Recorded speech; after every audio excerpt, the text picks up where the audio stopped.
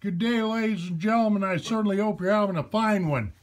Now, what this video is about is repairing old knife sheaths, or in this case, a new knife sheath.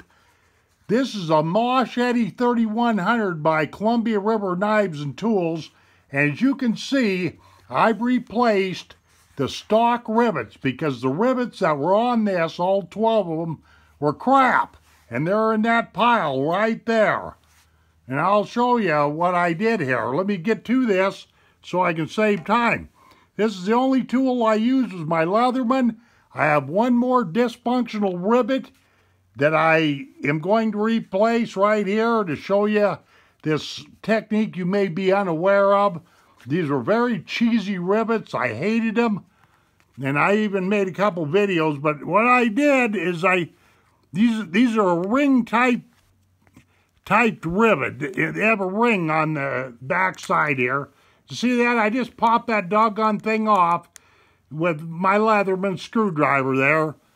Now, what I did is I kind of smashed this other half down right here so it pops out a little bit better. If you follow what I'm doing here.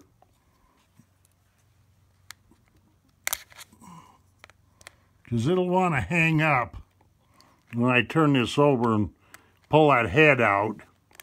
And these are those string through type rivets, and that's for paracord. Well, we live in a paracord happy society. I carry plenty of paracord with me, and I didn't need any paracord on this particular knife sheath. And this fix right here, ladies and gentlemen, can apply to your old granddad's buoy or, you know, whatever. But you see what I did there? I just pried that rivet up, and we're just going to pull this guy out of here, the body of this thing.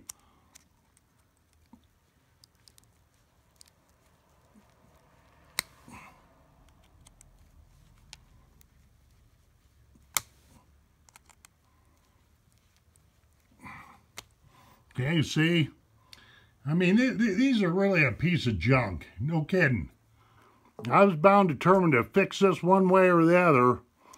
Like I say, I did a couple of videos. I did a chopping video and a review video on this machete because I like it. Okay, and how I did this, and this can apply to leather sheaths or whatever have you. But you see this guy right here? This is what they call an aluminum binding post. You might be able to read that right down there. These are 8/32 times 3/16 of an inch long aluminum binding posts with open ends. So, there you go. There's one side, and this is the female side right there. And basically, all I'm going to do is, this jobber screws together. A Chicago screw will do this trick too. But you take and you just, slip the female part in there like that. So you can see that. And then, you're going to take this the male bolt, if you will, which has got 8/32 threads, and you're going to thread it together.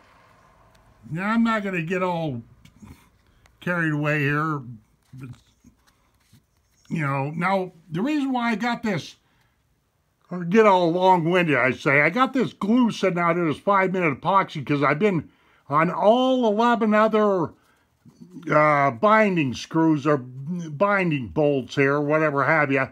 I put a drop of 5-minute epoxy in there so they wouldn't come out, which I'll do that because this is the last one I got to do to finish up this project. But I guarantee you that's a much stabler situation than messing around with like these pop rivets. Here's a pop rivet, and I know you guys know what those doggone things are. This is one of them jobbers. This is not a string through, but this is one of them jobbers that you put through your leather and you pound on them, or you seat them with a tool. Well, I don't like them either. I've seen them come apart. If you use these binding posts or Chicago screws, you won't have any trouble. you won't end up with junk like this. I mean, just take a look at this crap, you know. I was bound determined to make a decent sheath because this is a decent sheath.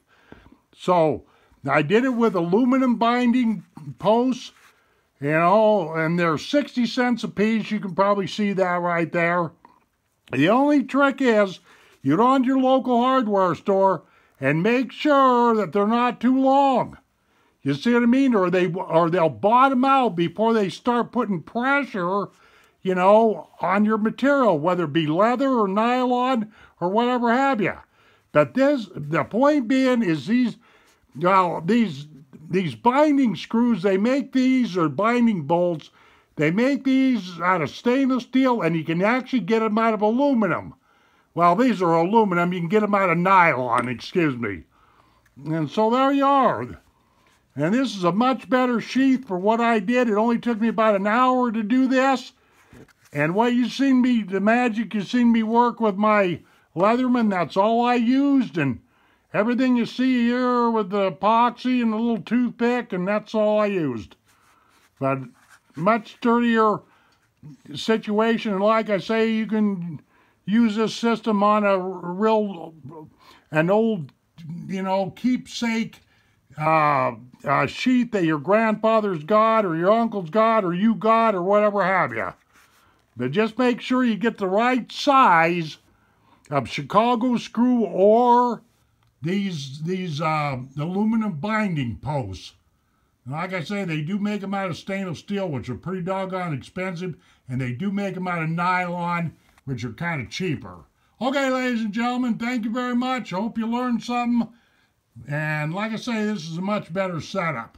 Have a nice day. Thanks for reviewing the video.